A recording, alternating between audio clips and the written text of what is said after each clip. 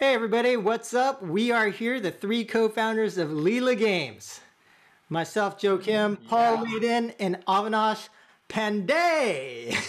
What's up? What's up, guys? So it's our first podcast, kicking things off, and I thought we could just talk about why did we as co-founders want to start this company? And I think that we all have our own personal reasons for wanting to kind of start a new company, and I thought we could kind of go through some of those reasons. So let's start there. What are we doing? What are we trying to build? All right, we're trying to build a hardcore shooter game for mobile. Yeah. That is very ambitious, and it's really different. So different that people who hear about it want to invest in it. People who learn about it want to join, and designers that hear about it are like excited to get on this team. So that's about as much I think I can go into on a podcast. I don't know if you think that's enough or what. It's basically a mobile shooter game. Right. And what was your other question?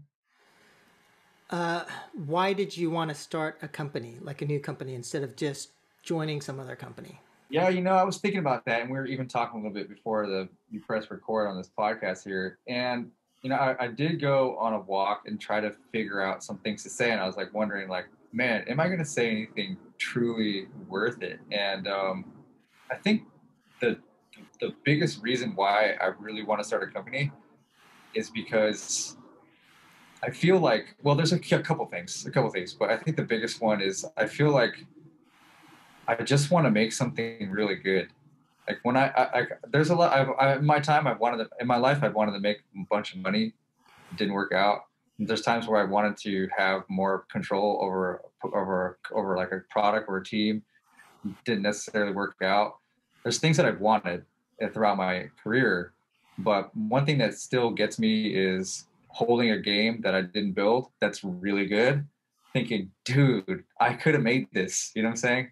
Yeah. And I feel like, okay, if I'm so good, if I'm such a good free to play game designer, because I want to be a great free to play game designer, and when you're a free to play game designer, there's a lot of different kind of guys and girls, right? They say I'm hyper casual, or I'm more of a whale designer. I'm like I know social. I'm dope. I'm good. Like we choose our classes and we claim to be good, but there's a lot of fear there. So if you really had 100% control, would you really make a good product? And why haven't you made a good product yet? And what happened to your last product? Why didn't that succeed? Let's look at what you've shipped. Where's it at? So for me, I've always felt like I want to be a great game designer. I want to be a great game designer. But then boom, a new app comes out designed by somebody in some other country. Didn't think of it. It's skyrocketing through the top charts and everyone loves it. I'm thinking, man, I want that. So I feel that way about product. Like some people feel that way about cars. They'll see a nice car and they'll say, gosh, that's nice. And they want a loud car. They want to rev it really loud at a red light. It pisses everyone off, but they love it. That's what excites me about these things. That's like I basically want to roll up next to Supercell in my badass car and be like, wow, wow, and be like, you aren't the only one around here. You know what I'm saying? You are not alone. Like, what you thought you had it all? You thought you had it all figured out, huh? You thought you had everything figured out, and then just like try to go toe to toe with them. Like the other day, I tried to race a Tesla. My car's like 6 years old, and I saw this guy next to me in a Tesla, and I gave him a little chin up. I was like, "What's up, dude? You trying to do this?" And he hella burned me because my car's old. I don't even know why I did that, but yeah, I think it's similar to that feeling, right? And I know that you have a lot of deep reasons to want to start a company, from like learning org, and I have purpose too. Like I shared similar, I want purpose, I want to be proud. But I think most of all, I'm super excited about building competitive stuff and then rolling it on the showcase for people to ooh and ah and stuff like that. I really love that. That's my biggest why at the moment. But it could change, but that's my biggest why right now. And Avinash, for you and as our CTO, why did you want to co-found this company together? So for me, it was not to co-found a company rather than being really excited about building what we are trying to build here. So Paul has already given you a bit about what we are trying to build. So my background has always been into building new games, building new things, just to make sure that I'm learning. My learning is not stopping. Yeah. And whenever, whatever games I have built in past, they have actually made me a better engineer. So I always think like, hands-on experience is always better than being a person who kind of manages things. So that's why my interest has never been like, oh, build a company where, I can have 100 people or 200 people team, but rather build a game and whoever is needed to build that game. That is kind of my angle towards actually starting this company. So I'm really excited about the game which we are trying to build, and like the people who are we are going to build with. So that's also one of the most important part for me. So I really enjoy working with you. The skill set which you bring in this game which we are trying to build, the deep understanding of design which Paul brings, and then whatever skills I can bring to kind of make this game successful, and at the end launch it where we can see people playing this game. Right. So that's kind of my why to Right. build this company. And without talking about the game too much, so it sounds like for both of you is really kind of more around the product, and for you, Avinash, maybe more about trying to learn and gain skills. And so maybe I could first talk a little bit about the product as well, in terms of like one of the things that Paul didn't mention, but is kind of relevant from our background in terms of like Paul having worked at Machine Zone and Fun Plus, and when we met at Fun Plus, working on this game called King of Avalon, that these types of games, these 4X games, and when we were originally designing this game, we called it the Game of War of shooters. And by that, we didn't mean that there was March Battle, and we didn't mean like what you would normally think about a 4X March Battle game, but really there are the elements that we're trying to bring from a 4X to a shooter is this notion about deep emotion, right? And so like these kinds of games have mechanics, design in them that causes very deep emotion in the players. And also in terms of the social elements, that there are social designs that everybody says they have social in their game, but it's not just about having chat. It's not just about having a guild, but it's really about designing things in a way where social makes a lot of, has deeper integration and makes more sense and is more engaging. And finally, it's about the monetization, where, that's something that Paul studied for most of his career, is how do you monetize games in a way that makes sense, right? So that's kind of what we're trying to develop at the product level. And again, I won't go into the specific design because Paul's put a lot of time and effort into that. We'll reveal that as he wants to reveal it as our lead game designer and CCO. But I think for me, and just to get into the reason why I wanted to start LILA Games is Paul and Avinash kind of were alluding to, is like, for me, having spent like 5 years in publishing and having the opportunity to visit so many studios, kind of look under the hood of how they're operating. And even from my experience, my last experience on the dev side working at Fun Plus, what I found were so many mistakes and so many avoidable mistakes being made. And just in terms of the organizational structure and the approach that was being brought to bear in terms of the operating model and how things were being done, I just wanted a different kind of organization. One that, we say is a learning organization, but, when I say that, it sounds so trite. And we've had a number of occasions where we talk about a learning organization and people basically roll their eyes and they laugh, ha ha ha, yeah, whatever. Yeah, we do that too. But no, you don't. And most companies don't.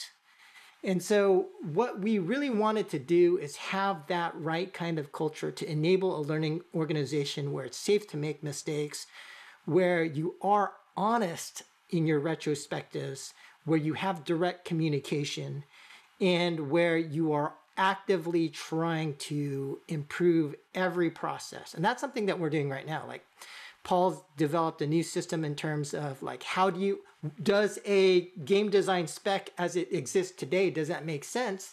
Or given all of the new technology, given all of the latest ways of thinking about mobile game design, is there a better way? And we think there is, in terms of how we think about our management focus and how we do product management. There are so many different things, even how we do recruiting, right? And we're actually adding a video and a to all of our job descriptions, for example, when we're doing recruiting, so that people can actually hear a video about the specific job from the person who they would be reporting to, right? Just more information, more context, even little things like that. And when you think about job descriptions and how nobody does things like that, or nobody even defines the process on the JD, that even those tiny things, and even if you have like 10 small things that you improve, and this is something that, you know, we all as co-founders read this book called Atomic Habits together, and one of the things they talk about is, yeah, if you have like, if you improve 10 different things 10 to 15%, all of a sudden you've got massive advantage over competitors and things like that. So for me, sorry, I'm getting super long-winded here, but two things. One, this concept of a learning organization, which I've been talking about, and secondly, a global organization. We're going all in on India. We believe in India. We think that the types of employees we can hire in India are neglected despite being incredibly talented and having a high desire to learn. But someday, assuming we're successful in India, we do want to try and build out globally and have a truly global type of organization. That's something we're not really thinking about probably for the next 5-10 years, who knows how long. But first things first is our attempt to build a learning organization, our attempt to build a really, really ambitious product, and hopefully achieve success. Yeah. You know, I was thinking when you're talking about the, by the way, it's actually really good what you're saying. Just wanted to say that real quick. When I hear the response to like either from an investor or an advisor or an outside party about your idea of this thing called, you're calling a learning org. Yeah. I think that most of the time these people are kind of detached from actually making the product. So like, not that they haven't made a lot of progress in their life, but it's been a while since they opened up Basecamp, Asana, Jira, right? You know what I'm saying? Yeah. And as soon as we start sharing what we're changing or like little marginal stuff that we've done, they'll want screenshots of it. They'll want to see why it's cool. You know, I was showing somebody my new design doc technique. At first, they said it'd take forever. I said, this is just, they said, do not do this. This takes forever. And afterwards, they were like, actually, you know, I'm just actually all about getting stuff done fast. But if I had the time, I think I would do it like that. But you know, you should send me a screenshot of that real quick. You know, like all this stuff. You know, I'm starting to really like it. You know, but I think what's cool is that most companies I worked at, it's like this is the game design document. We use Confluence. That's it. End of story. Big old brick. Put that in your bag. That's it. Confluence. This is it. Jira. We use Jira. Is it working? It's what we use. You know what I'm saying? So I like the idea of being in a fresh start, and not only just being a fresh start, but being a part of an organization that tries to maintain that fresh start attitude. That if we recently switched to Monday and we love Monday.com, but if it doesn't work, we're going to find something better, right? And it's marginal, but at high level, it sounds like, why don't you guys just focus on the product? I mean, what is all this new innovative learning stuff? But at a marginal level, it's actually pretty useful. And yeah, I'm enjoying it, the process so far. Right. Yeah. One of the things I was thinking about, like the feedback which we have got while talking to investors and even during interviews, one of the candidates, they asked like, why are you trying to build such a big ambitious game, and that too in India, like where you will find so many challenges of hiring people who have done something like this. So my thought and my kind of understanding of learning organization is that um, like skills are sometimes overrated, and this is something very new which I was talking to one of my friends is you if how do you take up on a challenge which has never been done by you or people around you? Like, do you not do it, or do you find the best approach of doing it? So of course, like if you try to do something which has never been done, you won't find any resources on that.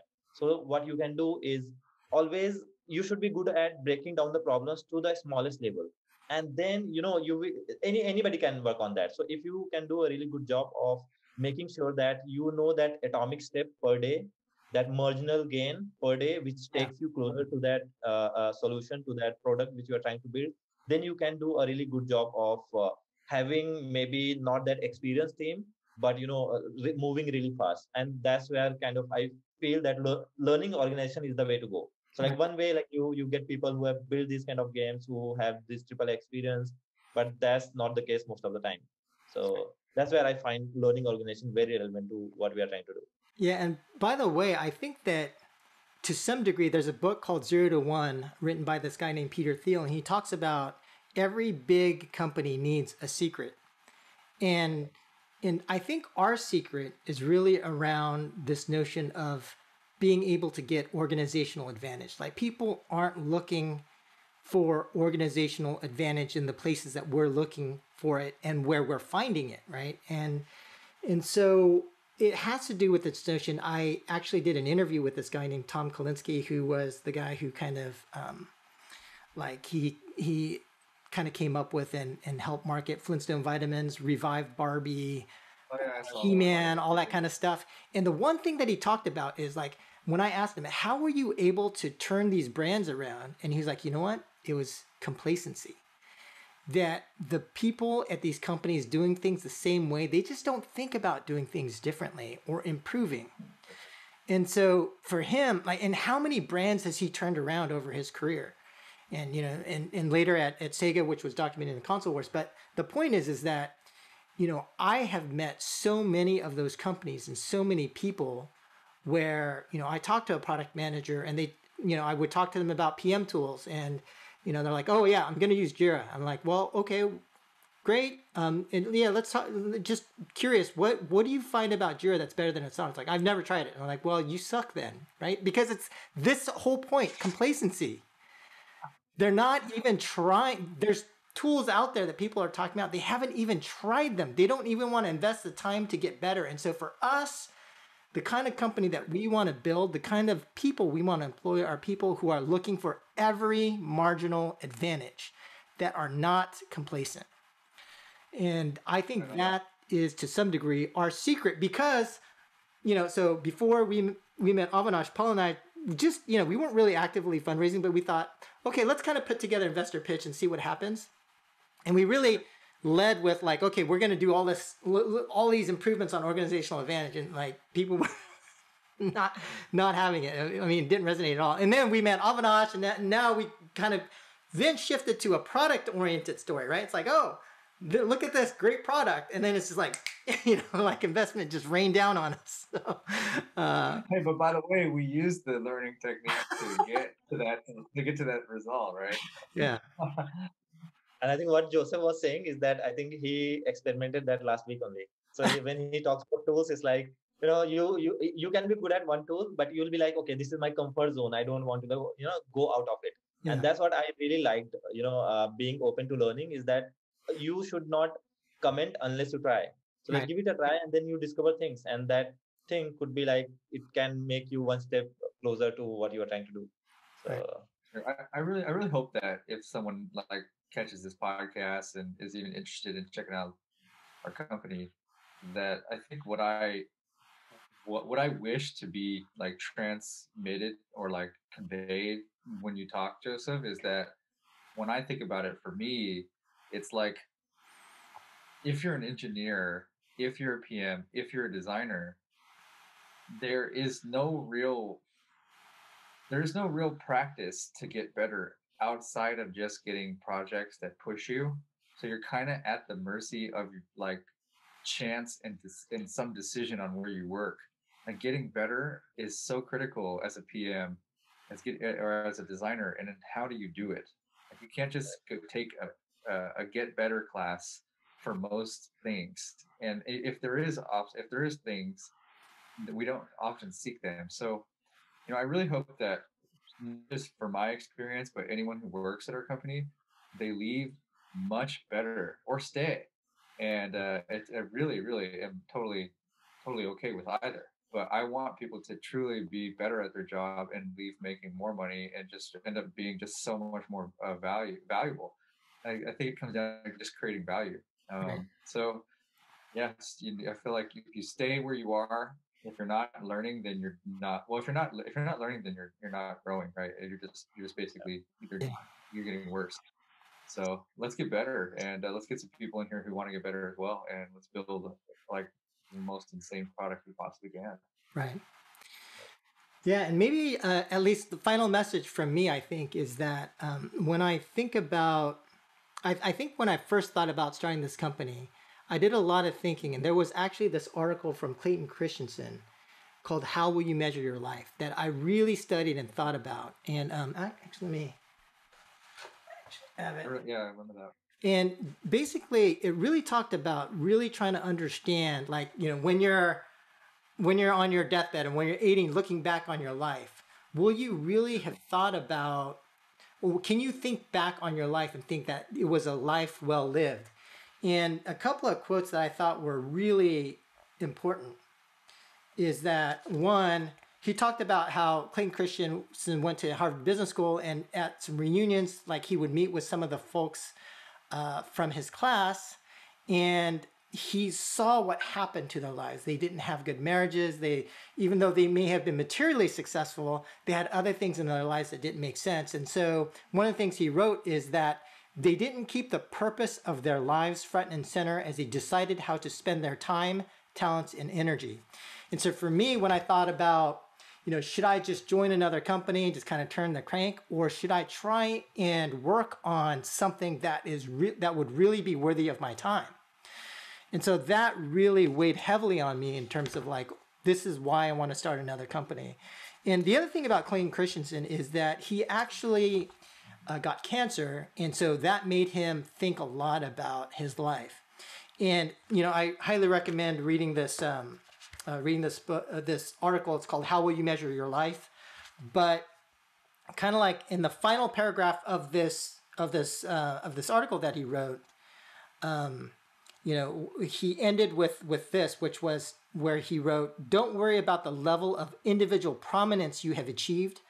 Worry about the individuals you have helped become better people. This is my final recommendation. Think about the metric by which your life will be judged and make a resolution to live every day so that in the end, your life will be judged a success." And so for me, just thinking about, I have this opportunity to try and create an organization that is fundamentally better. That's, to me, that's what got me really excited and wanted to start this company. Completely agree. One of the reasons, and I feel really strongly about in this company, is like whenever we come to a point where making a decision becomes really hard, then we always go with the philosophy of do the right thing. Right. And I think that's one of the core philosophies. Like we want to create an organization where doing right thing is one of the core values of the philosophy of the company. Right. So, yeah. All right, guys, this is our first podcast. I think that's it. If any of you viewers or listeners out there want to stay tuned, we're not sure where we're going to take this, but we're going to probably talk about our story in terms of LILA Games. We'll talk about lessons we've learned and try to share that with all of you out there. So please do stay tuned. And there it is. All right, thank you. A wrap.